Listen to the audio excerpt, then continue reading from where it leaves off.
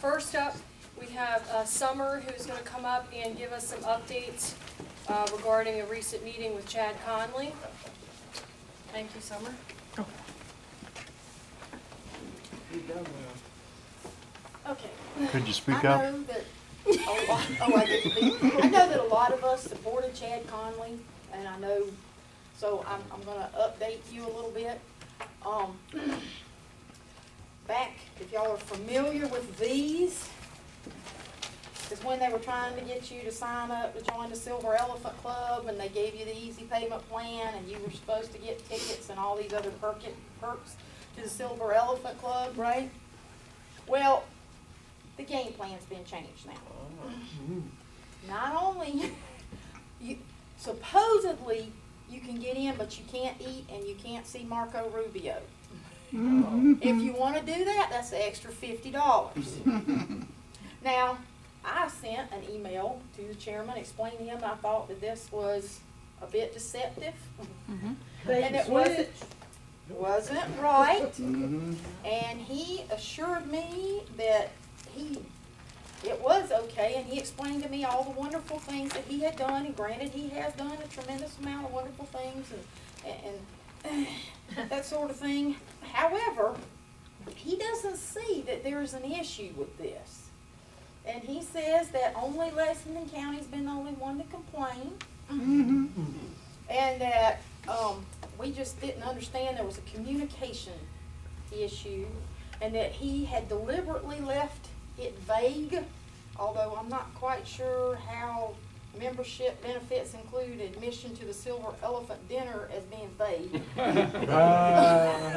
But as being vague, admission, because he knew that there was going to be is a different charge. That there was going to be, he wasn't sure how much the final bill was going to be for each person. So, just to give you an update, that he is not the man that we thought that he was, although I hear some people assumed he was a used car salesman, and I realized he was a salesman, but however, that job requires certain salesman-like skills in order to do the fundraiser, but I was hoping for a little bit more honesty and less used car salesman. So anyway, I just thought I'd update you. If you're curious, you can pass these around and look at them if you want to. I have some emails. Yes, and Mickey Lindler was in there. Point of personal privilege, he appointed me Silver Elephant Liaison for Lexington County. He gave me this material, and last night he said, the misunderstanding, he should have trained me better. He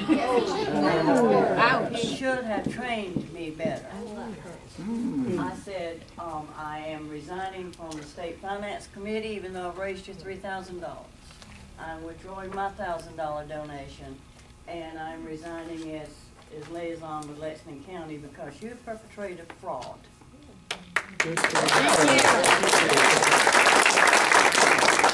I was told not to bring it up at our Monday night meeting, but once I get on the floor, it's going to take more than this room combined. I am very, very sorry. The fact that he's willing to return the money is another indication that he understands that he perpetrated this fraud on us. Yeah, that was one thing. If you did buy into this and you would like your money back, he will give you your money back. And he will give you a letter explaining everything. He's not going to issue this letter out to the general membership because he really doesn't think he's done anything wrong. However, you'll go far. Well, you see the refund and it's a coupon good for $120 purchases. will get you in the door. You cannot eat, you cannot sit down. And I said, can we listen to the band? And he said, we deliberately left it vague.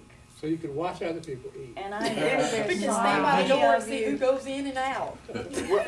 Some of you in this room have joined other because people of eat. my word, and I do not appreciate him then saying he should have trained me better.